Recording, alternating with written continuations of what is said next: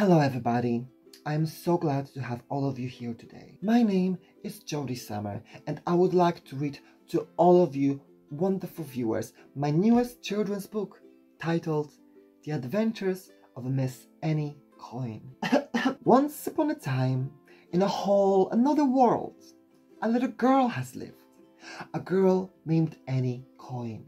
Miss Annie was peculiar, a wonder to be sure, for she could make a new friend with but a single twirl, though dearly loved at first by each and every friend.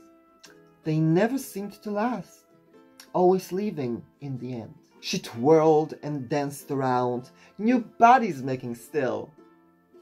But deep down, she kept wondering, why won't they stay with me? Until she made a new friend, a friend she made with glee. A girl just as peculiar, a girl with name Jodi. Though keen and fun at first, shortly bringing her joy, our Jodi wasn't stupid.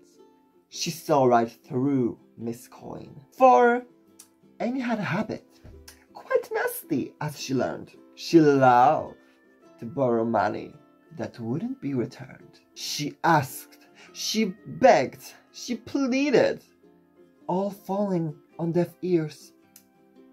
Jodi wasn't ready to fall for some fake tears. So Annie changed her angle, just as she changed her face.